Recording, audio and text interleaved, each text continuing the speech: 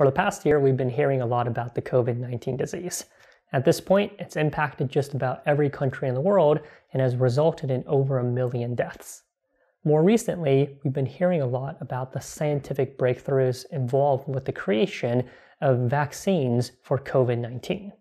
In this video, I'm going to explain a bit about the science behind how vaccines, and in particular, how the mRNA vaccines work. So to begin, you should know that COVID-19 is a virus, and viruses are infectious particles that consist of a nucleic acid genome surrounded by a protein coat. In the case of COVID-19, the nucleic acid genome is made of RNA. That's different from our own genomes that are made of DNA. When viral particles bind to target cells, they will insert their nucleic acid genome into the target cells. This will cause the target cells to take the viral genomes and use them to produce many copies of the viral genome as well as the protein coats in order to construct many new viral particles that can then be released to infect additional cells or possibly be spread to other organisms.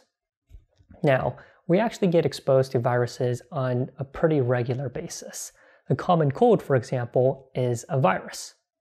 Typically, when you're exposed to a pathogen, it's not that big of a deal, and that's because you get the disease, you get sick for some period of time, but you get better. Another thing that's nice is you often develop immunity against that disease, so you won't be infected by it again. As an example, children often get chickenpox when they're young. When they get chickenpox, they do experience the negative symptoms, they do feel bad, but the whole time that they're sick, their adaptive immune system is working hard to fight off the disease and also develop a memory of that disease so that if the child is ever exposed to the chickenpox virus again in the future, their adaptive immune system will be able to fight it off so quickly that they never experience the negative symptoms of that disease. At that point, we say that the child has immunity against chickenpox. And this works very well for most diseases, but not for others, where when you're exposed to the disease the first time, it can be lethal. So this has resulted in the creation of vaccines. You might have heard about vaccines being created for some number of lethal diseases, such as smallpox or polio. And the way that these vaccines generally work is by exposing you to a weakened or a dead version of the pathogen. When these weakened or dead versions of the pathogen are introduced into your body, your adaptive immune system still recognizes them as foreign and launches an immune response. This will also result in the development of a memory of that particular pathogen so that if you're ever exposed to the actual form of that pathogen, your adaptive immune system will respond so quickly that again, you never experience the negative symptoms of those diseases. Now, scientists have been hard at work at creating vaccines for the COVID-19 disease. It hasn't been an easy task, but they've managed to accomplish it in record time. There's some differences between the vaccines that we're used to in the past, as well as the vaccines for COVID-19.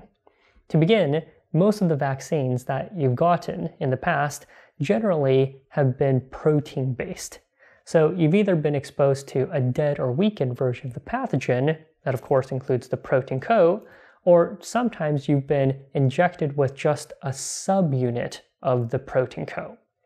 In both cases, since you're exposed to protein molecules, this results in the activation of your humoral immunity, and this results in you developing antibodies against that particular pathogen. For the recent COVID-19 vaccines, they've actually been mRNA based. The way mRNA vaccines work is that they involve the introduction of mRNA molecules into your body. Remember, mRNA molecules contain the code to produce proteins. In the case of the two recent mRNA vaccines from Pfizer as well as Moderna, the mRNA that they're introducing into your body actually encodes for one of the subunits of the protein coat of COVID-19. The way it works is when the mRNA enters your body, they'll be taken up by immune cells. The immune cells will then take the mRNA and use it to produce many copies of the subunit of the COVID-19 protein code. An advantage of this is that because these proteins are not just injected into your blood and they're actually produced inside your cells, it results in the activation of both your humoral immune system involving antibodies, as well as your cell-mediated immunity involving the cytotoxic T lymphocytes. Now, the effect is the same. When you get these mRNA vaccines, you develop an immune response against the pathogen. So that way, if you're ever exposed to the actual COVID-19 virus, you won't develop the negative symptoms of the disease. There's a couple of additional points I want to make about mRNA vaccines. The first is that mRNA is actually much easier to produce than protein or viral-based vaccines. The reason why is because viruses and proteins have to be produced in actual cells, and in the laboratory, that takes a long time. In comparison, mRNA is just nucleic acid. This can be made in vitro or in test tubes, so it can be produced in very large quantities in a very short period of time. That's one of the reasons why we've been able to create so many doses so quickly. Another thing that you might recall is that mRNA molecules are much less stable than proteins. That's why you might have also heard on the news that a lot of these mRNA vaccines actually have to be stored at low temperatures to make sure that they don't break down before they're introduced into your bodies. All right, so that's how these mRNA vaccines work, and hopefully you find it helpful.